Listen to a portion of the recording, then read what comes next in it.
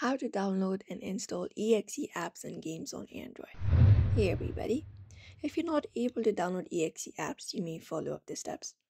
So we have different methods available. For that, you can head over to devices settings, open it up, and then once you open it up, you may head over and scroll down from the given options, look for apps option within, tap on it, and then once you tap on it, here it opens up. Now from here, you may look out for this option of three dot at the top right corner, tap on it, and once you tap on it, we have option of special access, permission manager, you can tap on it, and once you tap on it, we have this section right here which is called install unknown apps, tap on it. Once you tap on it here, we will be finding different options.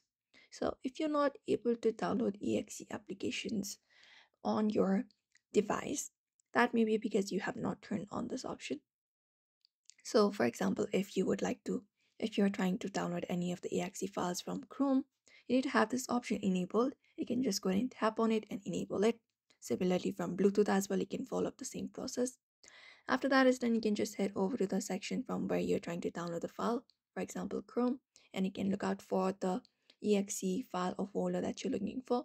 After that is done, you can just go ahead and tap on download option within, and it should automatically download the application or games on your Android device. After that, just go on with the normal process once you complete that, like once you turn on that option, and you will be able to access the apps and games within your device. That's it. So you may also follow up the same process if you would like to do the same. So I hope this video was helpful. Give it a thumbs up and subscribe for more tips and tutorials.